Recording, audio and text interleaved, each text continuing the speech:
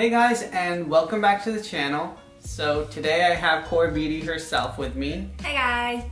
And we're just going to be discussing the differences between medical school and college. So I'm a medical student and she's a senior in undergrad, so college, university, whatever you want to call it.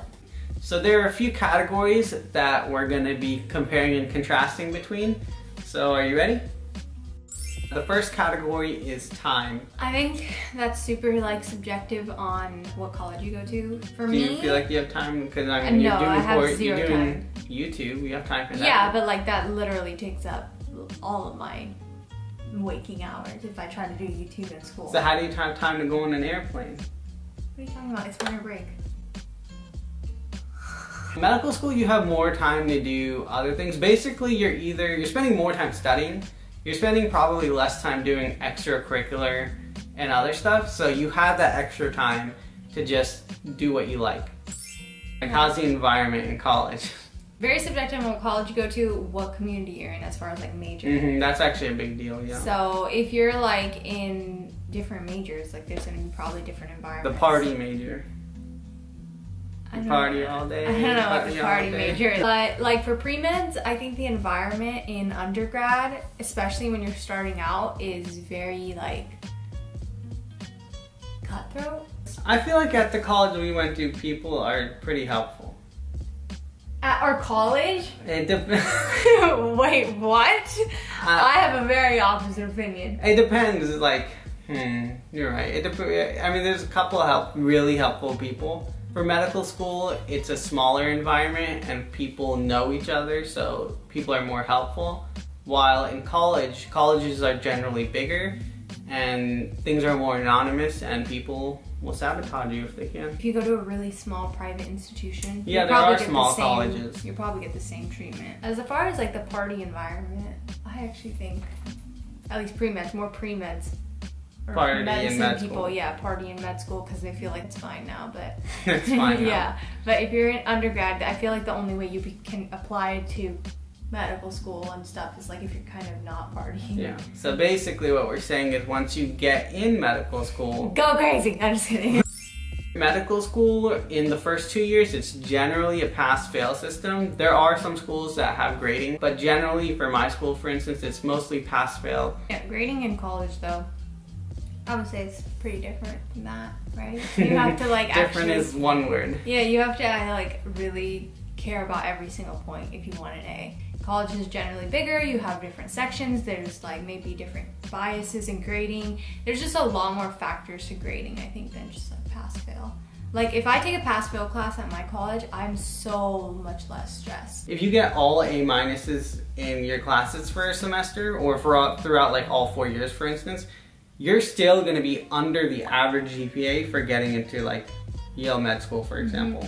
Yeah. So you really have to work on getting those solid A's. Yeah. So was that everything in grading we want to talk about? I feel like there was something else in grading I wanted to talk about. Oh yeah. In medical school, you are mostly taking multiple choice tests, so that's how you're graded. Generally, most exams are not multiple choice. For science classes. Yeah, I mean biology had a lot of multiple choice. Biology is just a subject that generally. Yeah, but chemistry, but even biology, they have a free response section. Yeah. I feel like college is just, they take every opportunity to be free response if they can. Recognizing is obviously much easier than recalling from scratch. So medical school, you probably need to know the information you're learning to less detail or to less depth. And then for college, you need to master any organic chemistry principle or basically anything you're learning, you need to know to a pretty deep understanding. Yeah. Related to that is education. So in medical school, you're obviously learning more medicine-based things, which if you're interested in medicine should be more entertaining and fun. Yep. And then for college, how do you like the college experience of learning? College forces you most of the time to take a lot of classes, especially when you're an undergrad, that you have zero interest in. But when you get into upper div, you're learning about good stuff, so you feel a lot better learning it. There's the first 2 years of undergrad, which is, like you said, the generic stuff you might not be interested in. Third and fourth year, it's more focused on what you're interested in. And then medical school, you're basically just learning science and medicine.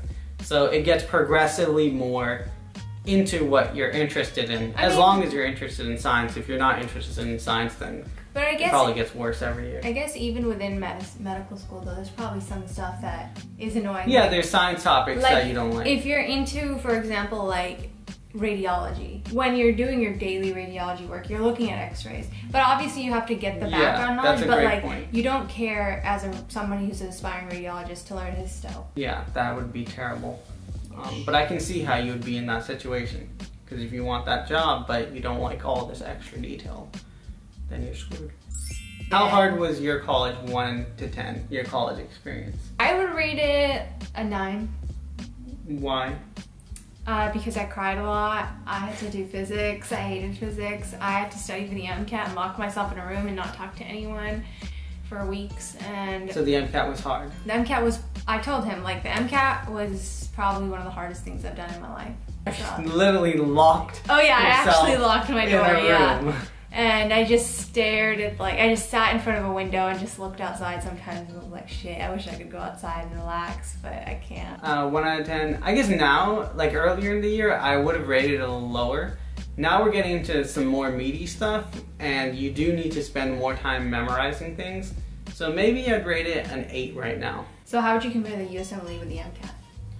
Like, those are the two main standardized tests. That's a great point. With the MCAT, at least with the college we went to, again, it depends on the college, I feel like there was more overlap with what we were being taught in our classrooms, so we were more prepared for the MCAT. That's like 20% of what we were taught was on the MCAT. Yeah, so we learned a lot of extra stuff. Yeah, exactly. College. So we covered everything that was on the MCAT, but that was only 20% of our education. And there was another 80% that was just like fluff. Yeah. So of like people's research, etc. So the medical school curriculum, I feel like it's a little different than what's on the USMLE.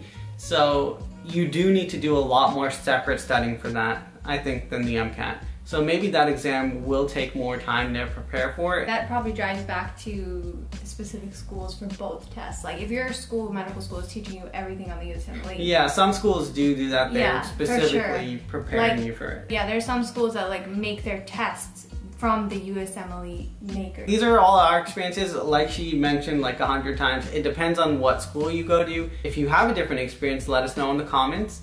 Please like, share, subscribe, check out my channel, or you're already on my channel. I'm usually doing this on your channel. So please check out other videos on my channel. Make sure to hit that subscribe button, and also subscribe to Core Beauty if you want to check out her. She does beauty, fashion,